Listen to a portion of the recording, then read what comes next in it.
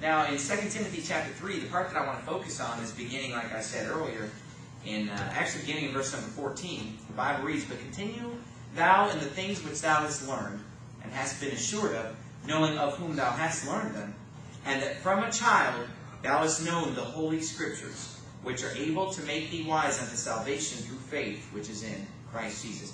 Now, turn if you would to Mark chapter 10. Mark chapter number 10. And I want to preach to you tonight on this subject. Here, this is the title of the sermon. I'm going to get into other subjects tonight, and I'm going to go into some other details. But the title of the sermon, and the thing that I want to start by talking about, is how to win children to Christ. How to win children to Christ. Now, Timothy knew the Scriptures from the time he was a child, the Bible says.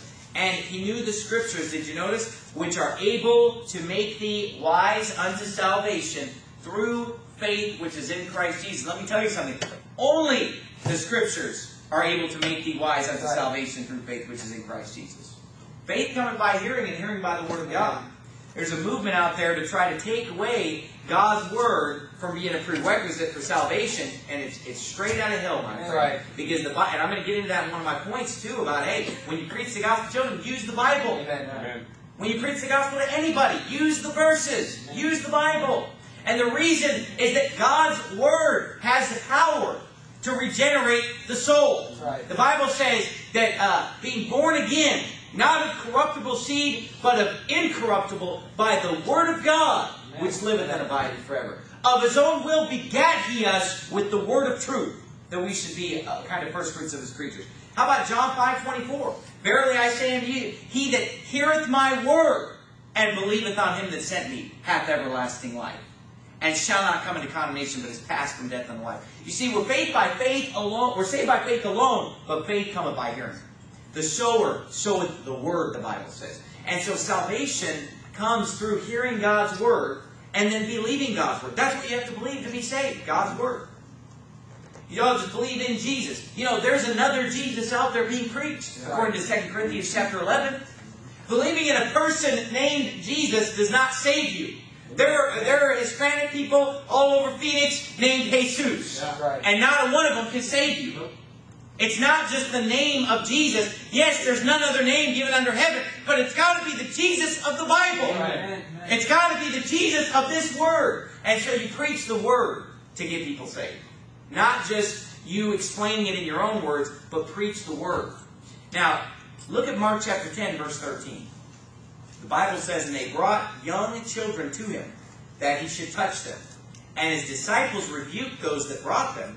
But when Jesus saw it, He was much displeased, and said unto them, Suffer the little children." That means allow the little children.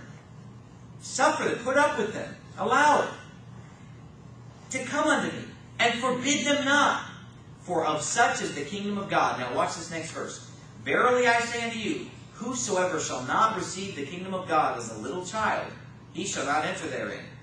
And He took them up in His arms, put His hands upon them, and blessed them." You see, the Bible says that children can be saved. Yeah.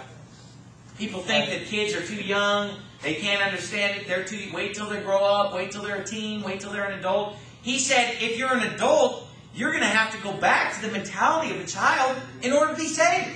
He said, you have to receive the kingdom of God as a little child to be saved. And so, in order to be saved as an adult, you have to have the mentality of a child. It's even easier for a child to be saved than for an adult to be saved. Yeah. You see, because the gospel's simple. When you're making the gospel complicated, you can see why they think only adults or teens can understand it. But when you keep it simple, that it's faith in Christ. Jesus paid it all. 100% Jesus. 0% our works. 0% turn over a new leaf. 0% turn from sin. 0% join the church. 0% be baptized. And 100% blood of Jesus Christ on the cross that saves us. 100% faith in Christ. Amen. That's simple. Even a child can understand relying on Jesus Christ to save them and get them back. You know how old I was when I got saved? I was 6 years old when I got saved. And let me tell you something, I know I was saved when I was 6. I knew it then and I know it now. That when I was 6 years old, I believed on the Lord Jesus Christ and I was on my way to heaven. And so children can be saved. They can understand the gospel. Now, many religions teach an age of accountability is what they call this. Now, there is no age of accountability given in the Bible. I'm talking about a specific age where you suddenly become accountable, and when you can become saved or unsaved at that point. Now, the Mormons teach that that age is 8 years old. I don't know where they came up with that. I don't know where they came up with all the other weird things that they preach. But they say it's 8. The Catholic Church, the Roman Catholic Church, teaches that the age of accountability is 7. Now, I'll say this right now. I do believe, of course, from the Bible, that, babies and very young children who die go straight to heaven. And you say, well, how do you teach that? Well, there's 3 different scriptures in the Bible that teach that. It's not really within the scope of the sermon, but I'll allude to them. 2 Samuel, where David's young child, 7 days old, dies, and he says, I will go to be with the child. He's referring to the fact that when he goes to heaven, he'll see the child. In the book of Job, in chapter 3, he talks about an untimely birth. Basically, a miscarried child. A child who dies while it's being delivered or in the womb and is delivered prematurely. This could go for an abortion. This could go for a miscarriage. It says that they go to a place where there's freedom and where the servant is free from a master. Talks about a perfect place where children go. In the book of Job, the one about the perfect place, I believe, is in Ecclesiastes, about an untimely birth. So basically, in Ecclesiastes and Job, you have children in the womb going, and by the way, it's a child, not a blob of tissue, or else it wouldn't go to be in a perfect place in heaven if it passes away in the womb. Job said, why died I not in the womb? And he talked about it going to heaven. Again, it's not in my sermon. I just brought it up because I thought of it. But there's no specific age of accountability. I guess God, we don't know everything. We don't know all things. But God knows the heart. And He must know that a very young child who's unable to understand the English language, who cannot even speak or understand words, is obviously too young to make that choice. We know that God, is a gracious, merciful, loving God and pitiful God. And that's why, and you say, well, how can they be saved? Because Jesus died on the cross for their sins, like He died for all of our sins. Yes, a 1-year-old can sin, but can a 1-year-old understand and comprehend the gospel? Okay, no. And so that the question is, how are their sins paid for? By the blood of Jesus. Because Jesus died for every single person in this world. And He can show mercy on whom He will show mercy. He can have compassion on whom He will have compassion. And He's chosen to save all that believe on Him. But apparently He's also chosen to save those who are so young that they can neither believe nor disbelieve. And so they are given a free pass into heaven through the blood of Christ. Okay. That's what we believe. It's taught in the Bible. 3 different scriptures you can look up later. You can do it in concordance. Just look up the word untimely, and you'll see those verses. As well as the one in 2 Samuel, you can look up that story. Now, number 1, I'm going to give you some points now on how to win children to Christ. How to win a child to Christ. We know that they can be saved. We know that a young child can comprehend the gospel. What's the exact age? I'm not going to say an exact age because it could vary from child to child. I got saved when I was 6. I've seen kids get saved that were 4, 5, 6 years old, 7, 8, whatever. Some kids, grow up faster than others. Some kids are smarter than others. Who knows?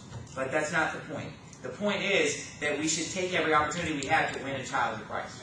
In fact, it's going to be easier and you're going to get more saved even than adults because they haven't been so corrupted and clouded by false religion by the time they become an adult.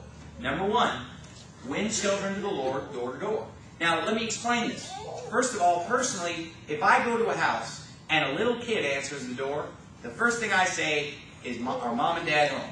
That's the first thing I say. Okay. And if Mom and Dad are not home, I walk away. Okay. Because I'm not going to, and you may disagree with me on that. That's fine. You can tell your opinion. I'm just saying this is what I do. Okay. If I knock on the door, I say, are Mom and Dad home? If Mom and Dad are not home, I don't want to be put in a position, especially in today's world, where it seems like I'm talking to some little kid at the door. Okay, in today's world of perverts and weirdos, I don't want to come home and catch somebody talking to my kid when I'm not around and so forth. Now, if it's a teenager that's 14, 15, 16 years old, I'll talk to them. But I'm talking about a child answering the door.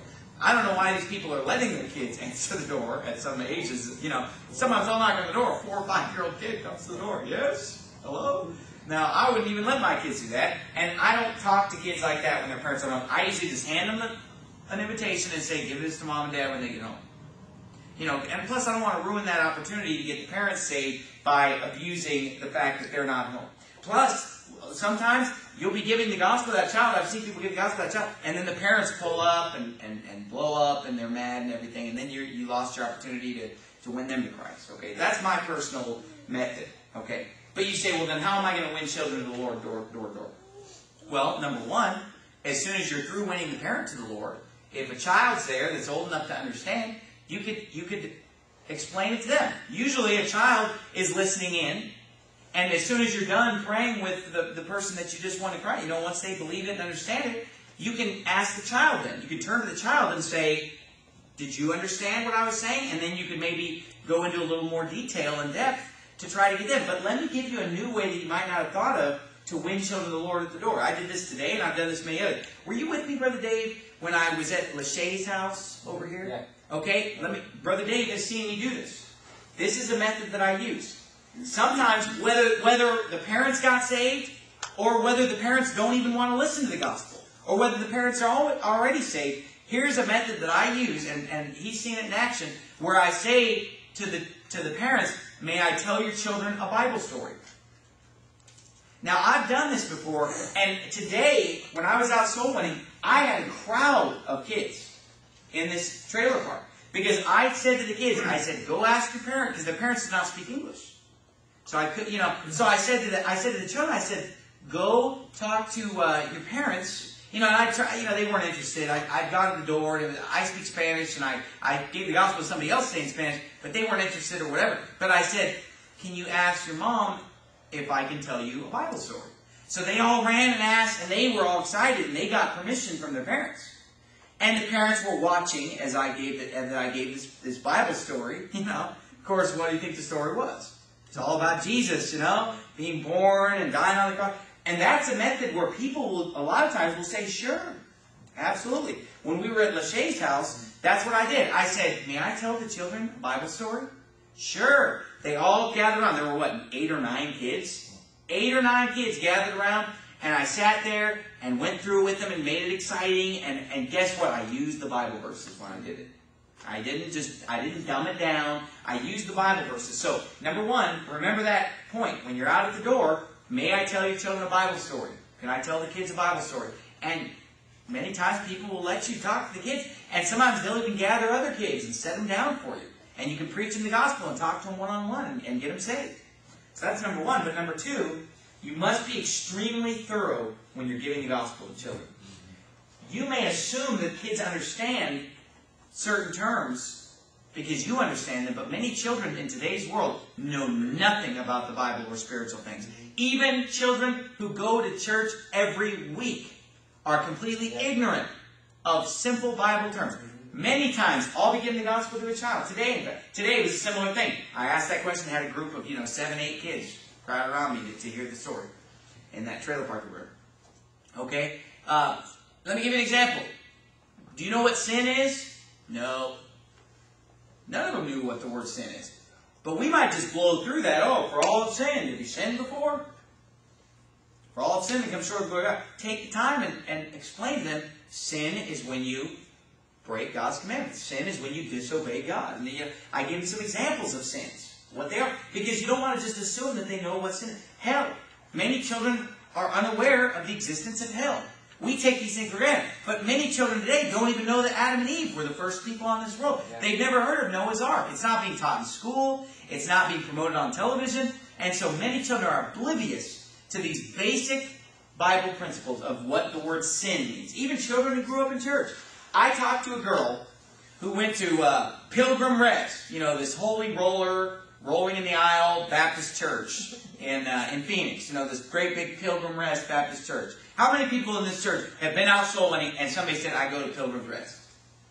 Okay, and it's one of these ones where they believe in speaking in tongues. They roll down the aisles or whatever, metaphorically speaking. They're charismatics, but they call themselves Baptists. It's just a bunch of rah-rah. I've talked to so many people. Don't try to defend that church to me, because guess what? I've knocked these doors. I've talked to hundreds of people from that church, and by and large, usually I ask them, do you know for sure if you die today you're going to heaven? And they said no.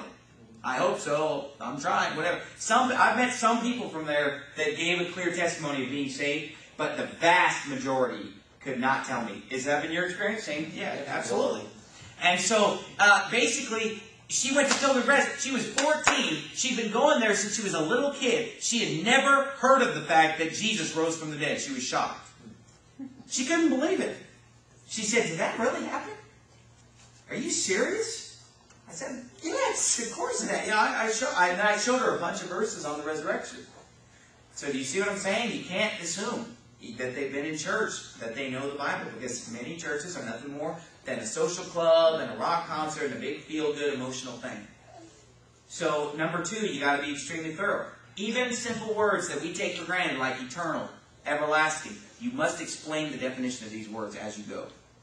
And by the way, everlasting is a good word to use with children because it's so easy to understand. Everlasting lasts forever. Whereas eternal is maybe a little bit tougher of a word. Still not that hard of a word, but it's tougher than everlasting. That's why I love the fact that the King James Bible is the only modern translation that I know of that even has the word everlasting in it. Did you know that the NIV removes the word everlasting completely? Because the NIV is trying to be so easy to understand. They took out the hard word everlasting, and they replaced it with the word eternal every time. Everlasting and eternal are 2 different words. You say, well, they mean the same thing. Well, they do mean the same thing, except from 2 different angles. The word everlasting means it lasts forever. The word eternal means it never ends, because E means not. And if you break down the root words, eternal is like terminate, and it means not ended. That's 2 different concepts here. Because one of them means it goes on forever, the other one means it never ends. Yes, that is the same thing. But boy, do I really understand how my salvation is with both of those words telling me it's going to go on forever, it's never going to end. God used both for a reason. And so it's 2 different words. And everlasting is a great word to use with children because they understand what it means. And so, but you must explain to them the definition of these words. Point number 3, use the verses. Say, oh, the verses have big words that the kids can't understand. Then explain them the words. Expound to them what those words mean. But don't do away with the verses. Many people, they think when they're winning children of the Lord, they'll use a wordless book. Who's ever heard of the wordless books? It's a little book with colors on the pages. And they just talk about, red stands for the blood of Jesus. Brown is for, the cross. And then they explain the cross. And they go through this. That is not the gospel unless you've memorized the verses and you're quoting the verses word for word. Don't open a wordless book. Open the Word of God. Amen. What kind of a wordless book? Who comes up with this stuff? But they dumb it down. Kids don't need a picture. Show them a picture of Jesus. You don't know what Jesus looked like. Show them the Word of God. Read the verses to them and use God's Word no matter what the age. They can understand it if you explain it to them and help them understand it. Don't change the words either. Read it the way it says it in the King James and tell them what the words mean. And then read it the way it says it in the King James. Number 4. And by the way, Timothy knew the Word of God from a child, the Holy Scriptures. Number 4. Use illustrations to help the child understand profound, deep concepts. Now, Jesus used illustrations throughout the Bible to help people understand things. He used illustrations about things they understood. Farming, fishing, looking for treasure out in the ocean, looking for treasure in a field. He used illustrations that people could understand. Use illustrations because some of the concepts of salvation might be a little tough for a child to grasp. Here's some example illustrations you could use. Number 1, I like to use an illustration about maybe being punished in place of a sibling. Because, you're trying to explain to them Jesus Christ's substitutionary death for us on the cross. So I usually show them that Jesus died for us in Romans 5:8. But God commended His love toward us, and that while we were yet sinners, Christ died for us. And I explained to them, what if you were to steal a cookie out of the cookie jar, for example? Mom is going to spank you, and one of your other siblings took the spanking for you. I just explain it to them in a concept they can understand. And I explained to them that, hell is a lot worse than a spanking. Dying and going to hell, but Jesus paid that punishment for us. And by the way, when you give the gospel to children, explain to them about hell. I don't care I don't want to scare them. But you want them to go to hell, huh? But you don't want to scare them? Well, you can get people saved without telling them about hell. How are you going to get somebody saved without telling them about hell? What are they being saved from? How does the word saved really mean anything? if you don't know what you're being saved from? I mean, stop and think about that for a minute. Saved? Saved? Am I in danger?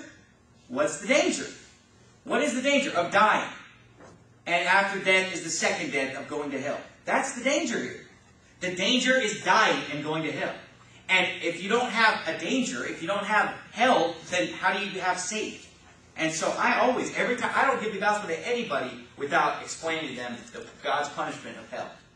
Explain to them that they're a sinner and that they deserve to go to hell. And again, this sermon is not about how to win somebody to Christ. I've done sermons on how to win somebody to Christ. This is just how to win children to Christ. So in order to understand the sermon, you have to know how to win somebody to Christ in the first place. I'm just adding to that. Okay, when you're talking to children, talk to them about hell. Talk to them about, the punishment, because that's how they're going to help to understand. And it's not going to scare them. Think about the stuff that they're watching on TV. It's a lot scarier than anything you're telling them about hell. Good night. But let me read this for you. This is from the June 2006 issue of the North Valley Newsletter. This is North Valley Baptist Church in Santa Clara, California, which is a totally watered-down independent Baptist church. This is what they had in this section called How to Lead Children to Christ. You say, oh, why are you criticizing? Well, why don't you listen to it, and you tell me if I'm wrong. How to Lead Children to Christ by Langford Oxendine. Point 2 reads as follows. Sin must be punished, for the wages of sin is death. Explain hell. Refrain from using frightening, offensive descriptions of punishment in hell. Did you hear that? Refrain from using frightening and offensive descriptions of punishment in hell. These are children, after all. Instead, focus on the worst part about hell. Now, right away, that's a little weird. So I should stay away from anything that's frightening or offensive, but now I'm supposed to focus on the worst part? That sounds scary. But no, see, they're lying about what the worst part is. Because listen to this. Instead, focus on the worst part about hell. Being separated from God.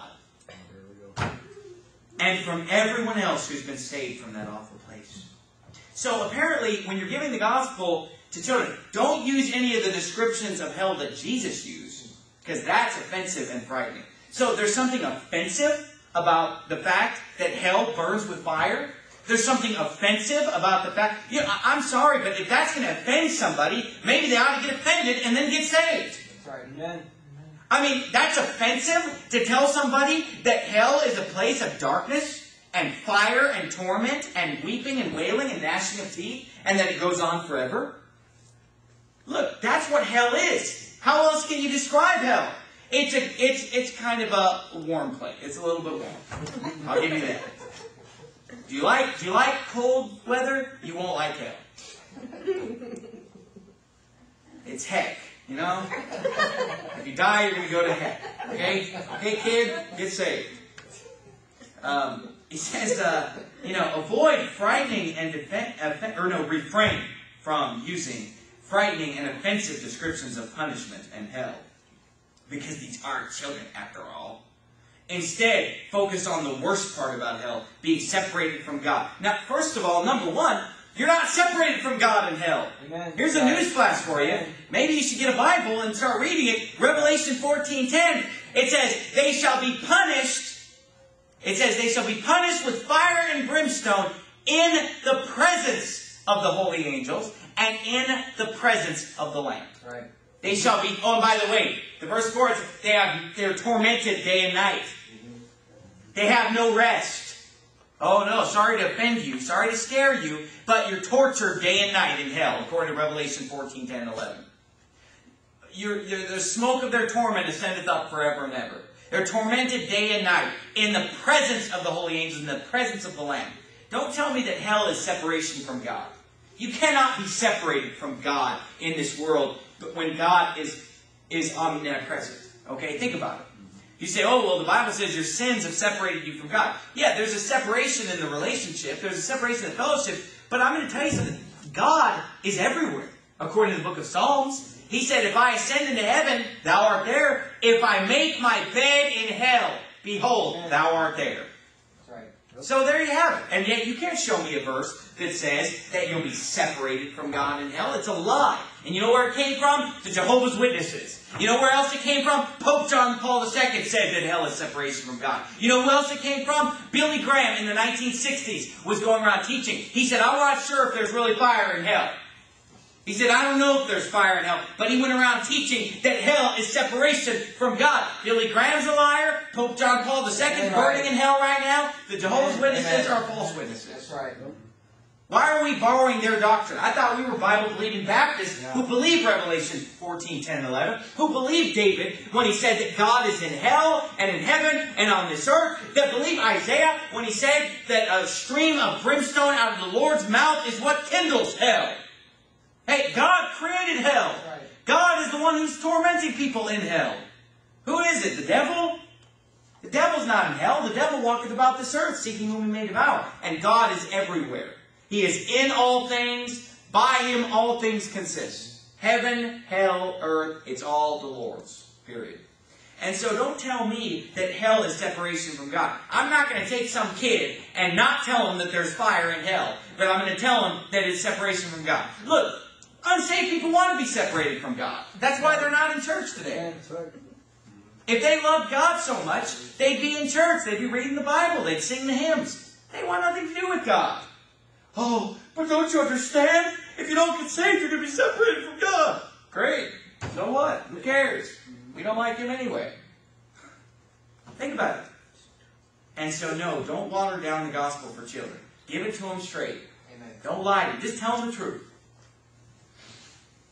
There's nothing offensive about the Bible. When the Bible talks about not offending people, not offending children, it's not talking about reading them the Bible. Okay, the Bible is not offensive. The Bible is life. The Bible is truth. The Bible is health. Okay, this is what they need to hear. And they need to hear the whole thing. Heaven and hell. And so that's another point right there. But you know, illustration about taking the punishment for a sibling is a good illustration. Illustration about a gift. That's something that children are very understanding of. Romans 6:23, for the wages of sin is death, but the gift of God is eternal life through Jesus Christ our Lord. That's a good illustration to use about how Jesus paid for it. We just have to receive it by faith, believe in it. Oh, and by the way, explain the word believe. Many people don't know what the word believe means, and many people are twisting what the word believe means. Lately I've been out soul winning, and they say, well, you know, but when you believe, that means that you're following Christ. You know, or when you believe, you're saying you're believing on the works that he did, and you're going to do the same thing. You know, they twist the word believe. Can I define for you the word believe using the Bible? Look at 1 John chapter 5, where the definition of the word believe is found. Very clearly, we'll see what believe is. 1 John chapter 5 defines the word believe by giving us its opposite. Look at 1 John chapter 5, verse number 10. And we will see the word believe defined by, not by a dictionary, not by a religion, but by the Bible itself. Look at 1 John 5:10. He that believeth on the Son of God hath the witness in himself. He that believeth not God hath made him a liar, because he believeth not the record that God gave of his Son. Now this is a verse that I show children when I'm winning them to Christ, when I want them to understand the word believe. And by the way, it takes me about twice as long to win a child of the Lord as if they would an adult. Because I've got to explain things. I've got to be thorough. They don't understand things as quickly sometimes. But look, this is a verse I like to show children when I win them to Christ, to show them what the word believe means. And I say to them, I have a red car. Do you believe me? They say yes. I say, what if you didn't believe me? You'd be making me a liar. You're basically saying I'm lying. If I tell you I have a red car and you say I don't believe you, you're saying that I'm lying. And that's all believe means, my friend. Right. Don't say, well, believe means you're going to follow in his footsteps. That's not what it means. Believe is the verb for the noun faith. And it's faith, not works. Right. Not faith plus works. Not faith automatically becomes works. No, it's faith without the deeds of the law. Without works. And so that's a great verse right there to just scripturally define the word believe. It's the opposite of making someone a liar. It's basically affirming that what they're saying is truth. And if you believe the record that God gave of his Son, if you believe this book, you're saved. If you believe Jesus Christ is the Savior of the world, that it's all through him, that it's by grace through faith in his shed blood on the cross, if you believe this word, you're saved. He that heareth my word and believeth on him that sent me has everlasting life. And we already went through that. So that's another illustration. A third illustration you could use about being a child of God. That's a great illustration to explain eternal security, eternal life. You're God's son. And I explained to them how my son will always be my son. I'm going to discipline him, I'm going to train him, I'm going to teach him, but nothing can separate that bond. And that's how eternal salvation is. I go into that with them. And then that's about it for my points on winning children of the Lord. I hope that'll help you out. But remember, what do you say at the door? You know, you're done with the parents, or the parents don't want to listen. Maybe you don't speak the language. Maybe the parents speak Spanish, the kids speak English, and you don't speak Spanish. That's a pretty common situation. Instead of just walking away, you know, talk to the 10-year-old child or whatever age. Today, I had a crowd of kids around me, about 8 kids, sit down and listen to the gospel. Now, one of them was older, and she understood it for sure and got it for sure. The rest of the ones that were crowded around me, I wasn't really sure whether they were understanding. I did the best I could to explain it to them and go through it with them.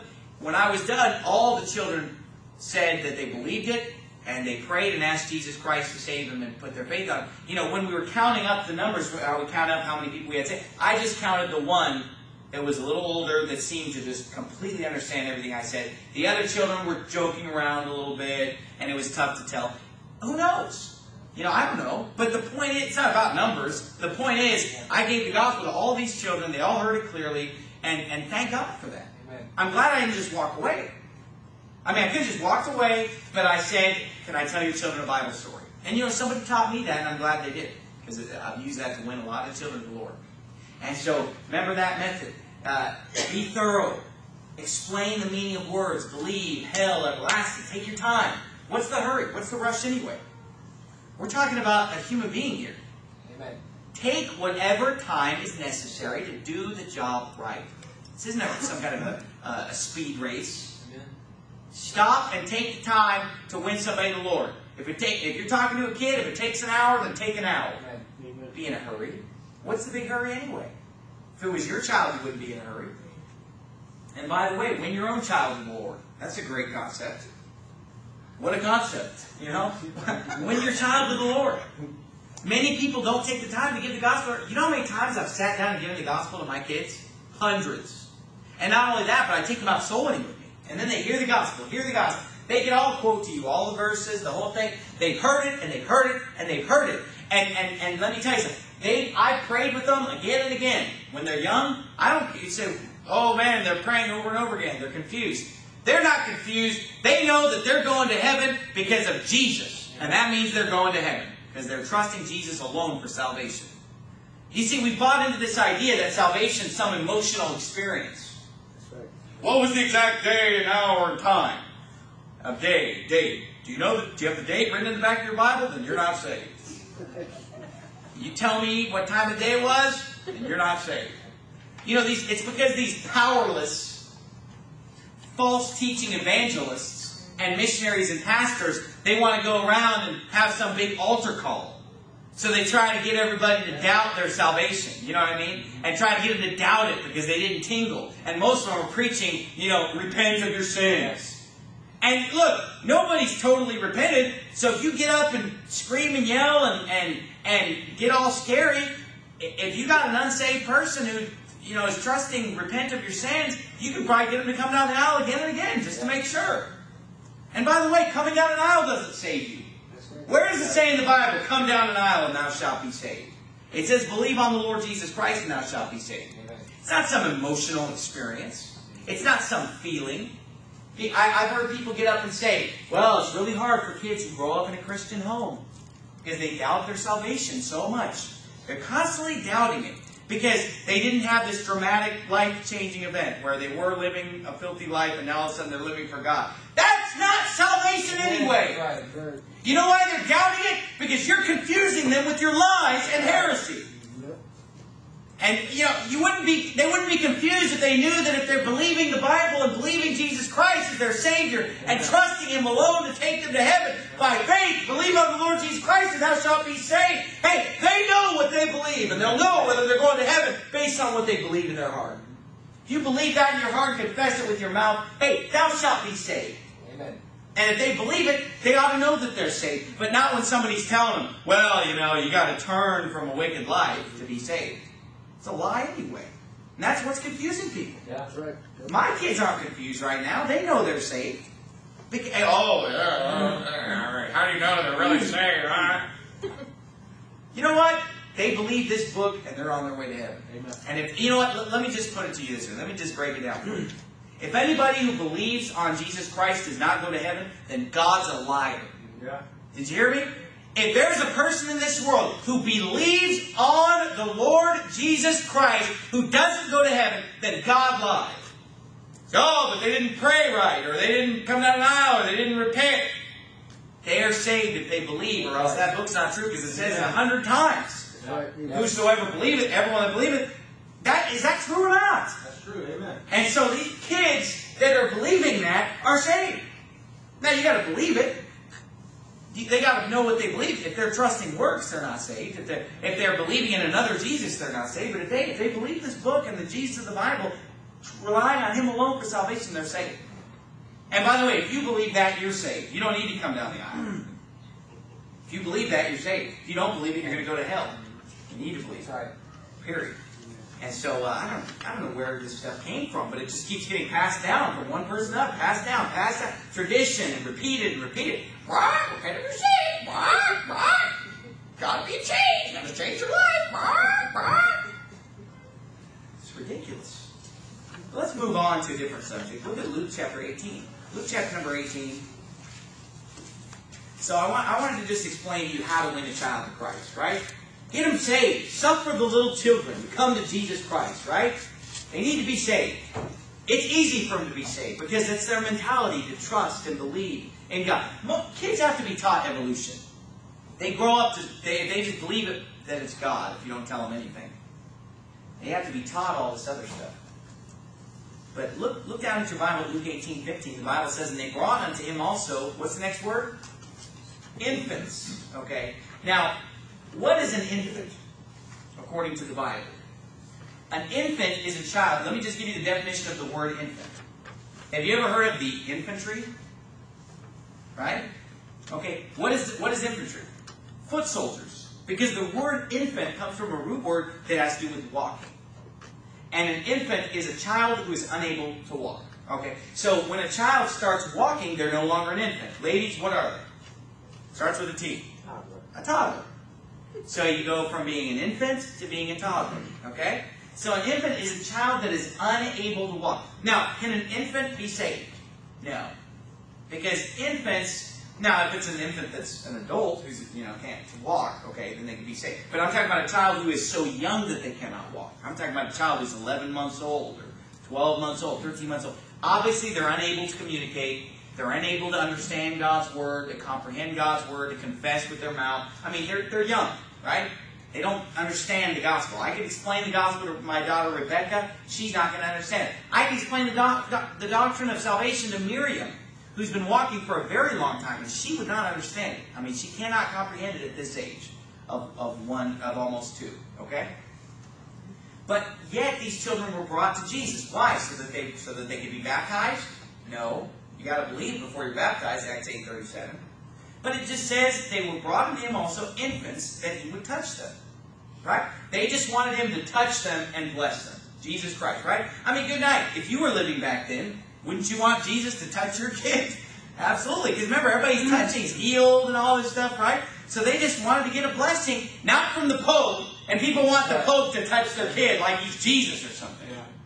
Isn't it true? They want the Pope to touch them. And, this hand touched the Pope. I'm never going to wash my hand again. No, this is Jesus. This is God in the flesh. I want to touch him too. I mean, people were trying to touch the hem of his garment. Right? So they wanted to bring these infants. They had this idea, let's bring our child to him so that he can touch them. And what happened? But when his disciples saw it, they rebuked them. But Jesus called them unto him and said, suffer little children to come unto me and forbid them not. For such is the kingdom of God. Verily I say unto you, whosoever shall not receive the kingdom of God as a little child, shall in no wise enter therein. Look at Matthew 19. Flip back just a few books toward the left. Matthew 19:13.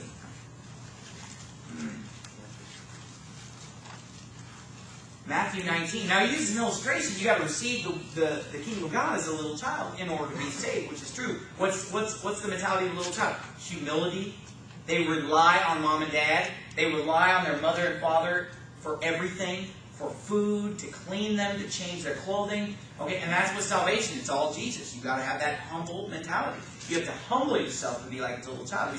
But here, we're not talking about these little kids being saved, because they're infants. They're tiny little kids. And all he did, he didn't preach them the gospel. All he did was put his hands on them and bless them. And that's what it says where we're about to read, Matthew 19:13. Then were there brought unto him little children, that he should put his hands on them and pray. And the disciples rebuked them. But Jesus said, Suffer little children, and forbid them not to come unto me, for such is the kingdom of heaven. And he laid his hands on them and departed them. So he didn't preach to them. I mean, they're obviously too young to be saved, these infants. But he did, lay his hands on them. He did bless them. He did talk to them. He did speak with his mouth to them and give them a blessing out of his mouth. And, he went on his way. You say, what are you talking about? Turn to Matthew 18, just one chapter back. What are you trying to say, Pastor? What is the point of this? What are you talking about? Let me tell you something. We ought to receive and not feel that it's a burden to have infants and little children in the house of God. That's right. Now let me tell you something. There's a tendency for people to reject infants. Don't tell me there's not, because we just read it in the Bible 3 different places. Matthew, Mark, and Luke, where the disciples said, we don't want these little kids around. The disciples said, we don't want these babies around. We don't need infants around. And Jesus called them and said, hey, wait a minute, come back.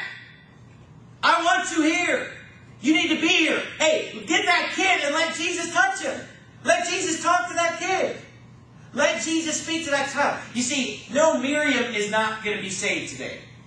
She's too young to understand. But you know what? The seeds have already been planted in her mind of the Word of God and salvation.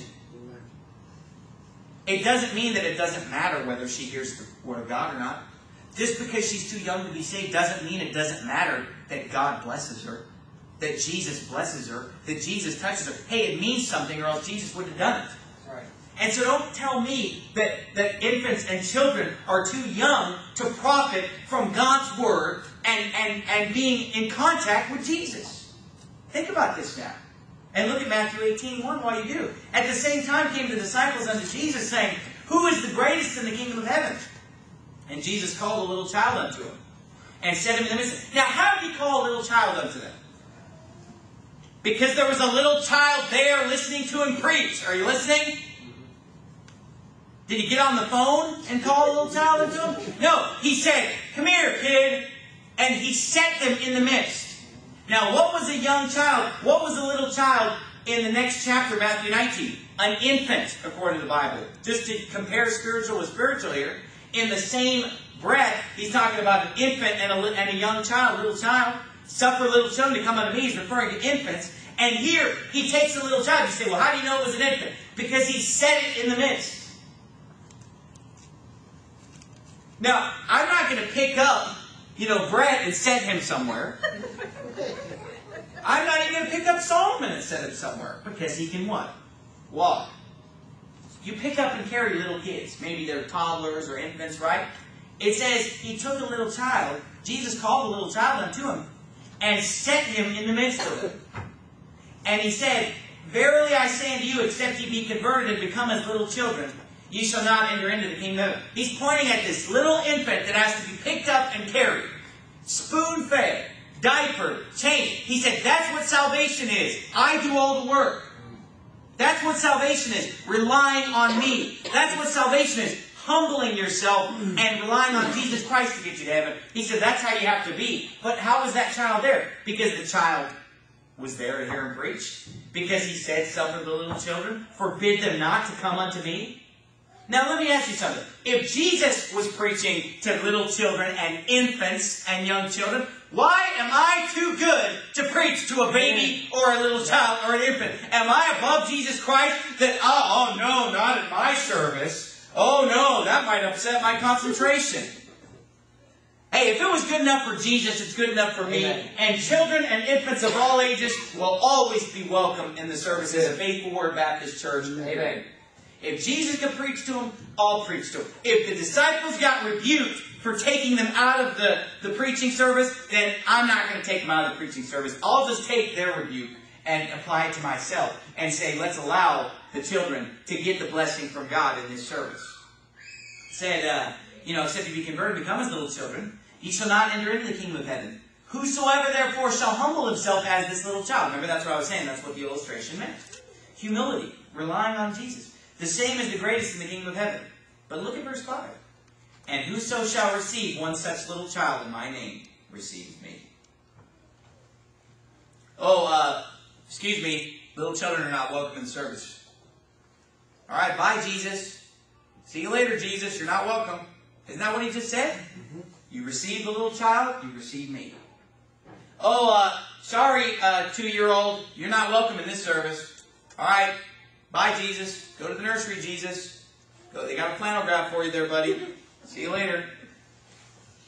They'll put you in the swing and turn it on and strap you in, and you'll get your sea leg by the time you're, 3 years old. You'll become a great sailor someday because you swayed and swung in a swing all day instead of being held by somebody listening to the Bible being preached. But whoso shall offend one of these little ones which believe in me, it were better for him that a millstone were hanged about his neck and that he were drowned in the depth of the sea. Look at verse number 10. Take heed that ye despise not one of these little ones. And see, by the way, the little ones which believe in him was not the same as the infants. Okay, just to clarify for you. He said, of these little ones which believe in me, it's a different group. Verse number 10. Take heed that ye despise not one of these little ones. For I say unto you that in heaven their angels do always behold the face of my Father which is in heaven. Now what does that mean? He's saying, you have to be careful how you treat kids. Get away from me, you brat, Get away, son, you bother me, we're too busy for kids here, We got a special little place for you guys. Just get out of here, and we'll put somebody who joined the church last week, in charge of watching you, so we can do the really important work right here. No, that's not right. I mean, he's saying here, look, their angels do always behold the face of my Father which is in heaven. God, what's that talking about? Angels, You say, oh, you believe in guardian angels? It's what the Bible says. Because, the Bible teaches guardian angels in, maybe it doesn't call them by those words, but in Hebrews chapter 1, are they not, he said, are they not spirits sent forth to minister for them who shall be heirs of salvation? To minister, to help. Jesus was ministered to by angels when he was in the wilderness. Okay, you know what? I believe that angels are a real thing, and obviously that angels are sent to protect us for whatever reason. It's just a Bible fact. It's a Bible truth. And God's saying that, their angels do always behold the face of my Father who's in heaven. He's saying he's going to get the report, about the way that you treat him. And so you better be careful not to offend a little child, not to be a stumbling block. And by the way, when my children watch you commit sin, that's a stumbling block. You better be careful how you act and the way you live around my kids or anybody else's kids. Because you're causing them to stumble. You're offending them. And when you throw them out of church, I'd say that's offending them. Many churches, you can't even be in the service until you're 12 or 13 years old. Because they have junior church. That's right. You say, well, what's the difference between junior church? Because it's not church. Because it's not the assembly with all of God's people. What's wrong with junior church? Because it's dumbed down. It's taught by a woman half the time. And then you wonder why kids grow up and then they go to a church pastored by a woman. Well, you're the one who stuck them in some woman church till they were 13 years old. Yep, that's right. You're the one that put them in a class when they were 8 and 9 taught by a woman. They came and they didn't sing The Solid Rock. They didn't sing Blessed Assurance. They don't sing To God Be the Glory in these junior churches. Nope. They don't sing Jesus Saves. There is a fountain. Jesus paid it all. Somewhere in outer space, God has prepared a place. And then you wonder why they grow up. Amen. You wonder why they grow up and go to this wild holy roller church. Amen. That's good. Amen. And I'm not saying that all those songs are bad, but many of them are. Somewhere in outer space, God has prepared a place for those who trust Him and obey. Is that true? God's preparing a place in heaven for those who obey? Trust Him and obey. Oh, I thought it was just believe. You know what I mean? But he's, that sounds like it's sending a pretty mixed message there. You say, are the songs wrong? I mean, right up, right down, right happy all the time. Now, first of all, I'm not happy all the time. Jesus wasn't happy all the time. And not only that, but that song just doesn't sound like it's real deep. Doctrine. I think that, you say, what about deep and wide? I did not know what the song Deep and Wide meant until I was 24 years old. I sung that song my whole life. Deep and wide, there's a fountain flowing deep and wide. I did not know what that meant until I was 24. When I was 24, somebody said, it's about the blood of Jesus. Whoa! I'm not kidding. I mean, I was shocked. Really? I was like, I never know what that... Hey, let's sing it together. Wide and deep, wide and deep. You know, I'm sorry, but I'll take the hymns with the doctrine and the can you understand what I'm saying right now? You know, what... Oh, but it's got to be fun for the kids. Life isn't always fun. Church is not supposed to be fun. That's why you come to Faithful Word. Sit down and shut up and just get through it. And teach it to your 1-year-old and get through it. It's true, though. Life's not about just happy all the time. Fun, fun, fun. Woo! Well, let's go to a church that's fun when we grow up, right? Let's go to a church where, you know, there's a rock climbing wall in the auditorium and we can climb the wall while we listen to the service. You know, let's go to a church where you get baptized in a bikini. It'll be fun. There's a church in Fort Worth, Texas where they baptize them in bikinis and it's on their website. You know, that'll get traffic to your website from a bunch of people who are trying to look at porno. I mean, good night. But this is what America's turning to. You say, oh, Pastor Ashton, you're being ridiculous. Those kids aren't going to grow up and do that. Then why were independent fundamental Baptist churches all over America in the 60s running thousands and thousands of people? Where did all those people's kids go? They've been absorbed into the new evangelical movement, into the charismatic movement, because they want to go somewhere where a woman is going to preach to them and it's going to be fun. Or a guy who's just he's such a sissy that, you know, it might as well be a woman because he acts like a woman because he's effeminate. There's nothing wrong with a woman acting like a woman. Women should be feminine. But when a guy acts like a woman, that just makes me sick. Yeah. And we got a bunch of, well, you know, and God never intended women behind the pulpit or womanly men behind the pulpit. But they grow up and they go to some sissified, queer little church where it's, woo! It's so fun! Where it's devoid of doctrine, like junior church is devoid of doctrine. So I'm trying to tell you tonight, these kids are growing up because if you train up a child the way he should go when he's old and not depart from it, and if you train up your little infant and child, you say, oh, these babies are too young to understand what you're preaching. You know what? You'd be shocked how much they do understand, number one. I've had my very small children come up to me and say things that show that they comprehend it. But not only that, number two, they're learning what church is like. It's hymns. It's preaching. The preacher yells. The preacher is a man. The preacher is preaching hard. They're being programmed. They're learning this is what church is like. Thank you for bringing that infant back in the service right now while I'm preaching. You're getting it. She just had to change the diaper. Wasn't that so terrible? That just ruined the whole service. Thank you for ruining the... See, here's the thing. I was trying to get everybody in a trance right now. So that they would all come down the aisle.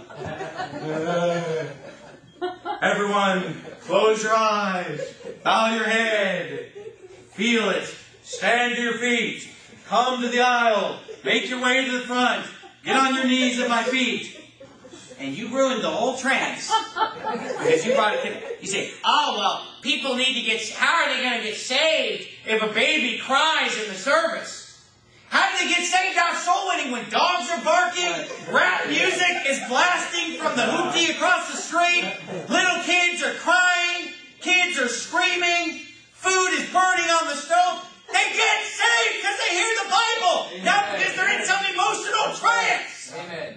Some trance that they're in where you hypnotize them. Oh, you're getting very sleepy.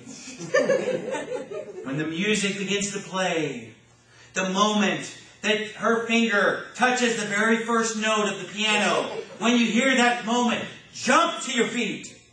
Come down the aisle. The choir is singing. Come now. Come before it's too late. Come to be saved.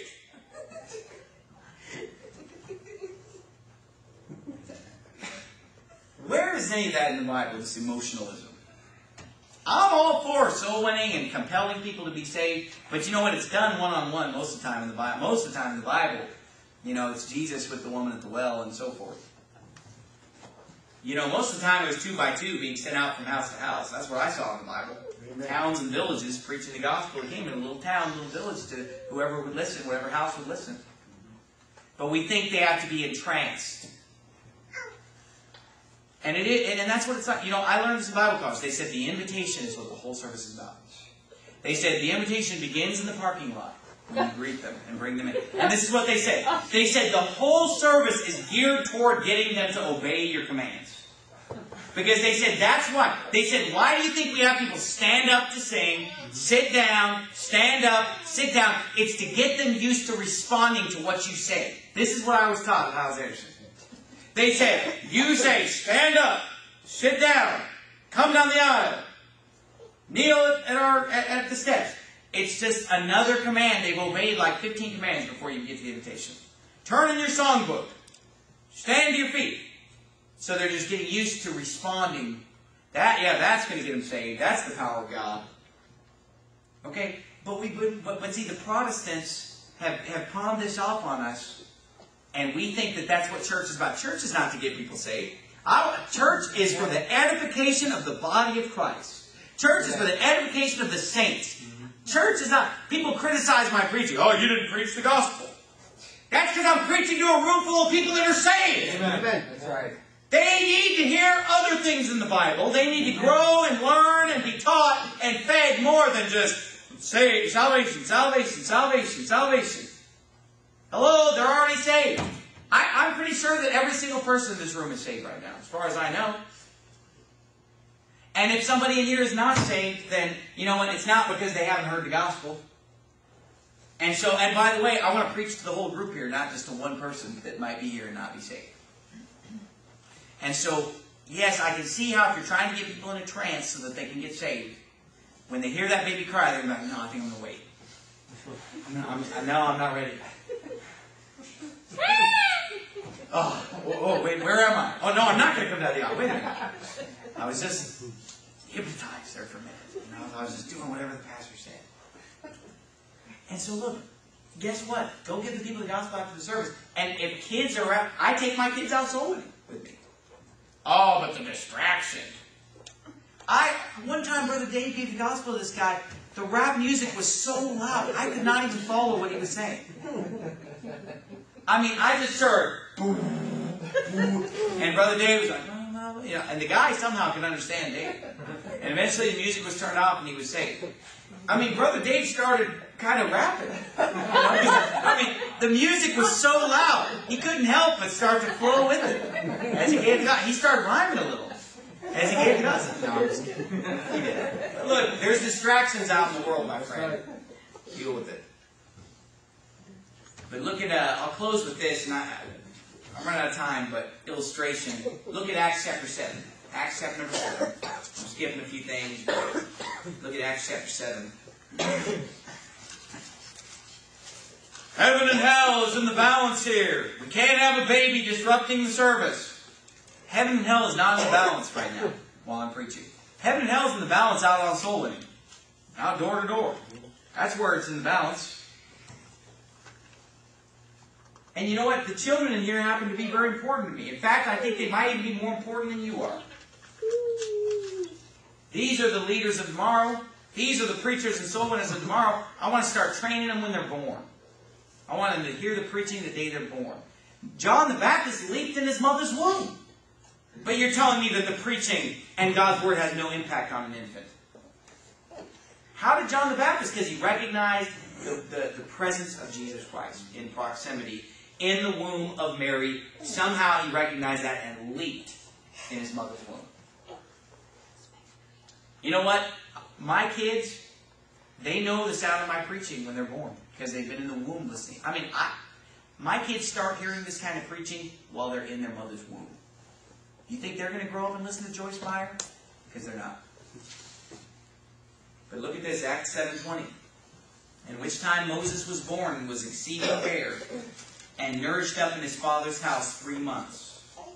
And when he was cast out, Pharaoh's daughter took him up and nourished him for her own son.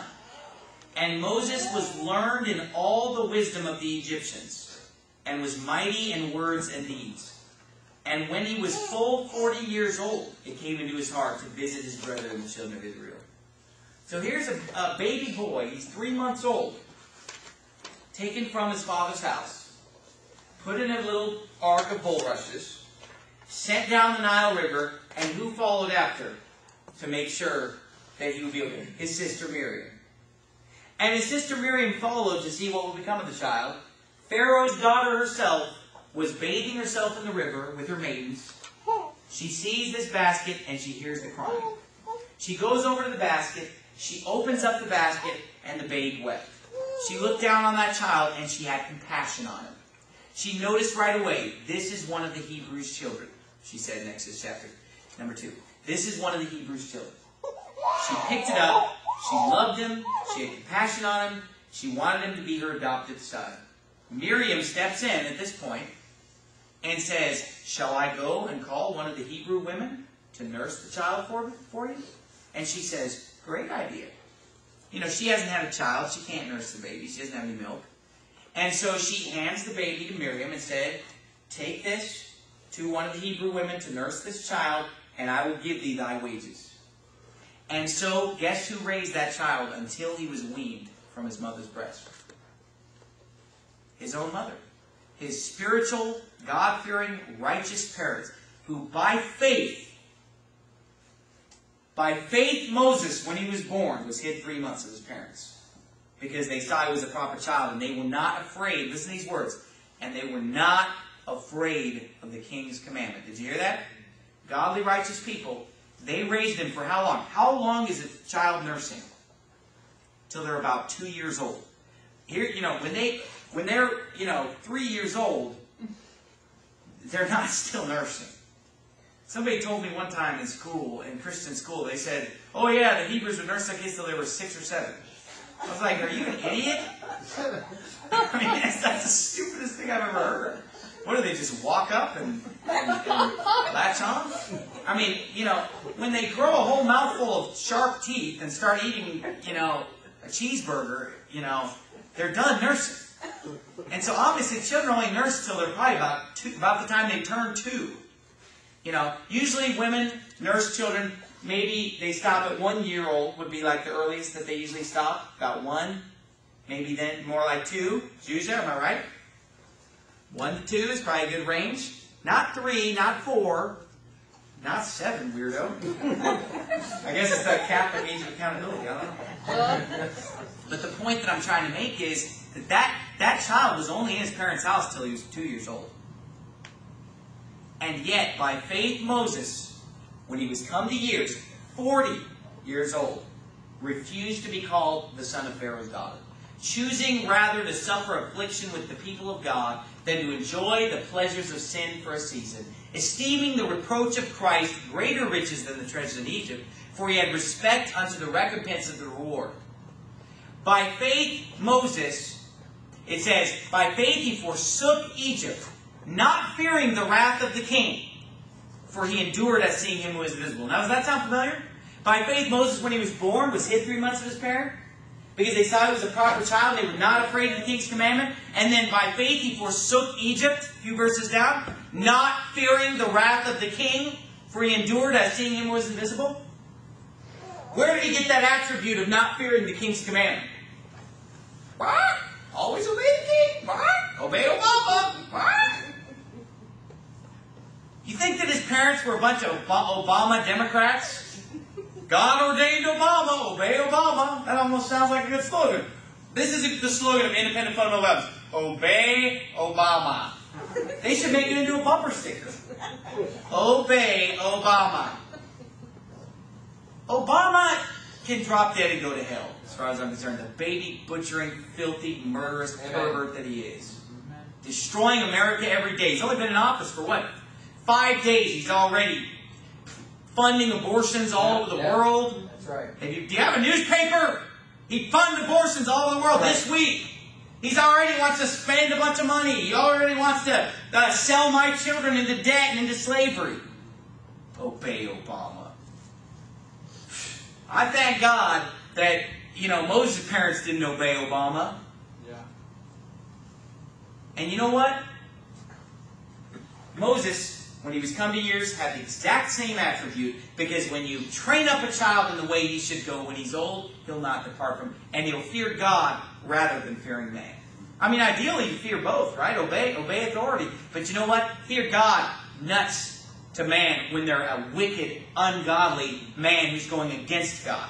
You say, oh, let every soul, Romans 13, let every soul be subject unto the higher powers. Let me just, I know this is going to shock you, but America is not a monarchy. Did you know that? Right. I know you're showing me all these verses about obeying the king and fearing the king. We don't have a king. Did you know that? Amen. I'm sorry, but you must not have been around. There was this thing in 1776 called the Declaration of Independence, where they separated themselves from King George III. That's right. And we did not have King George W. and King Barack.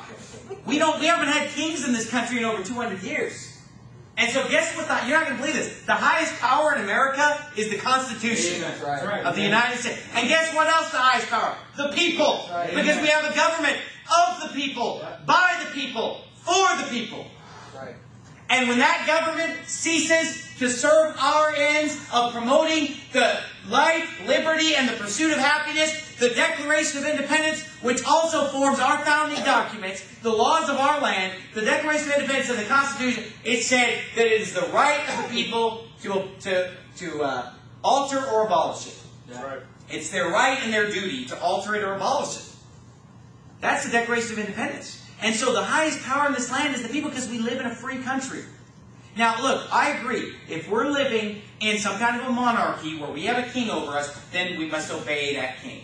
But if we have somebody who we elected to follow the Constitution, who swore an oath or tried to faithfully execute execute the office of President of the United States, so help me Allah. What an idiot. You think he would have memorized it? It's like 10 seconds long. He's like, come again? Excuse me? What's the oath again? And then he swore it a second time, not on the Bible. Yeah. Where was the Holy Bible when you said it right, Obama? Because when you get the Bible around, that's probably what was messing him up, the Bible. That's right. Yeah, he got in the presence of God's Word. Amen. It's like when that stupid idol fell on its face, in 1 Samuel, Dagon, and only the stump was left. Because as soon as you put God and His Word, and by the way, you know what was in the Ark of the Covenant? God's Word. Right.